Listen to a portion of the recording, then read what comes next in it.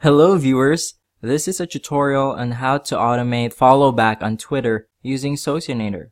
Following back followers is a great way to engage them. Let's start with the Accounts Manager screen from where we can navigate to configure the accounts. To do that, right-click on your account and hit Go to Tools. It will take you to the account configuration screen. You can also see the available activities which can be automated on Twitter through Socinator. Let's go to the Follow Back tab because we want to follow back followers. This is very useful as it makes it faster and easier to follow back a number of followers within a period of time while narrowing them down in the process. You can find followers who have the same interests and follow them back. There are several configuration categories for follow back activity.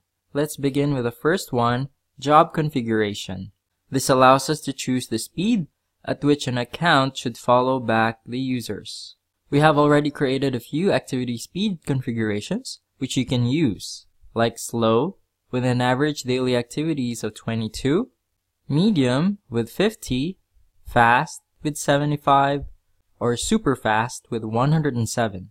Super fast is not recommended for new or real accounts. If you want to define your own speed settings, click Advanced Settings. Delay between each operation is the number of seconds between each Twitter follower is followed back. Delay between jobs is the number of minutes the software should pause after following back the number of followers you set in number of follows per job. Number of follows per job will allow you to specify the number of Twitter followers you want to follow back per job or per cycle. You may also specify the number of followers to follow back per hour, per day, and per week. Click this box if you want to increase each day with a specific number until it reaches another specific number of max follows per day. You can also create a daily schedule under day of the week when to operate. This is very useful if you want to keep following back followers even when you're asleep or busy doing other things. If you don't want to operate on Monday, click the trash bin button under Monday and it's gone. You can add multiple time frames in one day.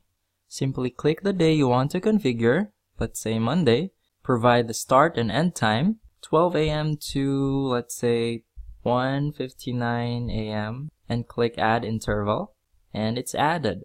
Let's add another one, let's say 2 a.m. to 11:59 p.m. and click Add Interval. So as you can see, we can have several schedules in one day.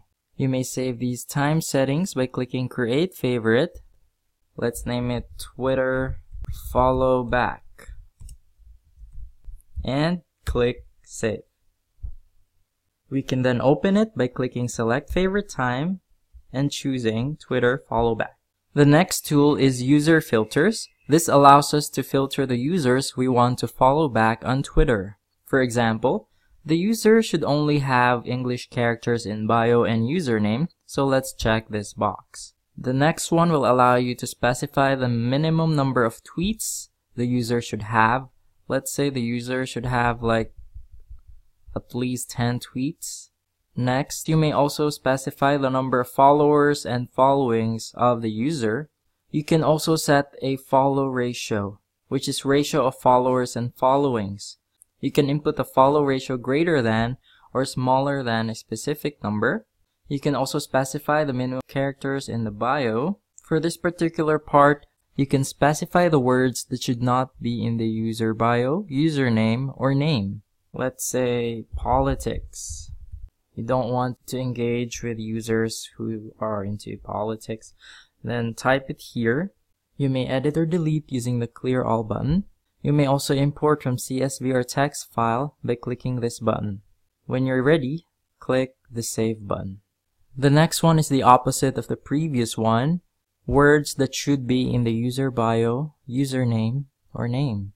Let's say you're into pets, so type pets, cats, dogs. You may edit or delete using the Clear All button. You may also import from CSV or text file using this button. Let's check it out. And choose the right file. Let's say pets and click Open. And it's successfully added. The next filter will allow you to specify how active the user should be. So you can input the number of days of the user's last tweet. Let's say 1 day. Next is user is not following this account. So this will skip your followers. Next is if you want the user to have a profile image or a profile photo. You may also skip private users, muted users, and filter user based on verification. So you can skip verified users or those who are not verified. So for now, let's skip verified user.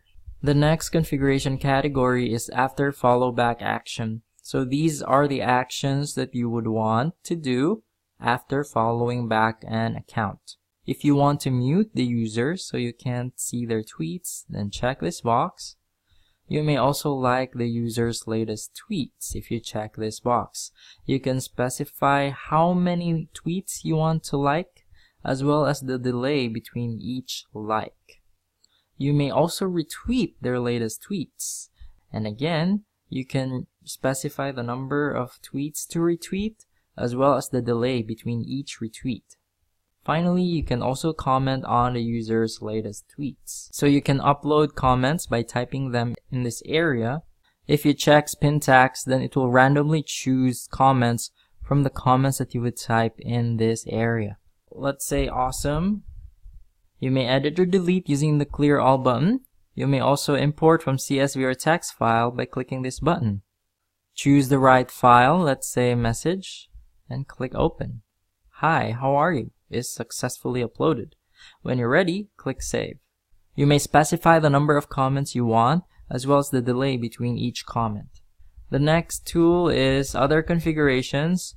You can check this if you want to accept pending follow requests. So this would only apply if your account is a private account. Finally, manage blacklisted users will allow you to skip blacklisted users. Blacklisted users are the Twitter profiles you do not want the software to interact with. In this case, Socinator will not follow back the blacklisted users when this box is checked. So this can be a private blacklist, which is actually a blacklist that belongs to a specific Twitter account, or a group blacklist, which is shared between all the accounts you add. When you're satisfied with all the configurations and are ready to start following back users, let's scroll up and hit save.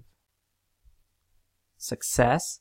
After saving, let's click the status button to make it active. Now that it's active, let me show you another option in automating follow back on Twitter using Socinator. This one allows us to create campaigns, which is perfect for multiple accounts. To start, let's go to the upper right corner of the app and click the social drop-down button. Let's select Twitter. This will automatically bring us to the Accounts tab. Let's switch to Grow Followers and select Follow Back at the left side of the app because we want to follow back on Twitter. Here we can name our campaign. Let's call it Twitter Follow Back. For job configuration, an average daily activities of 22 should be okay, so let's select slow. For user filters, let's check user has only English characters in bio, and let's skip private users and verified users.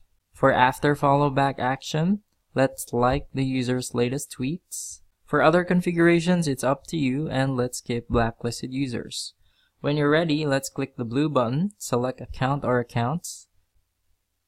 In this part, you can select multiple Twitter accounts. Since we only have one account right now, let's go with that by checking the box and click save. After saving, let's click the red button, create campaign. This account already has configuration settings, so saving these new campaign settings will override the previous ones. If you want to proceed, check the box of the account and click save. This will automatically bring us to the Campaigns tab, where you can see that we have successfully created our Twitter follow back campaign. Click the status button to pause the campaign, and the action button over here will allow you to edit, duplicate, or delete the campaign. And that's it for this tutorial. I hope you learned a lot, and thank you so much for watching.